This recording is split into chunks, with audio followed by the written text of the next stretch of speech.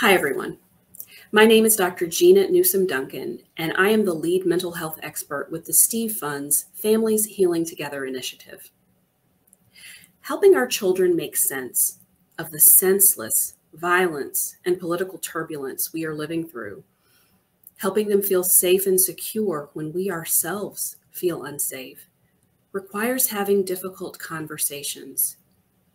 But how do we approach these conversations? If you're like me, this can be challenging.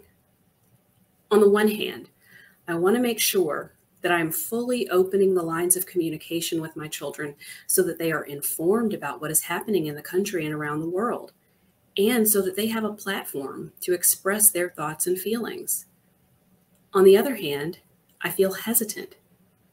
How much information is too much?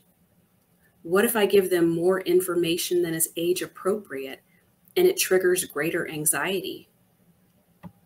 What if they ask me questions like, why does this keep happening?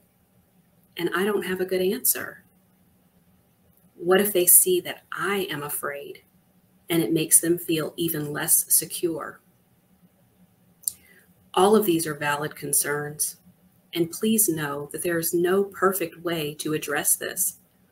The key is to do something. I would encourage you to meet your child in whatever way you think may be best based on their personality and their interests. For example, when do you tend to have the best conversations naturally? Does your child tend to open up in the car on the way home from school, at dinner time, or before bed?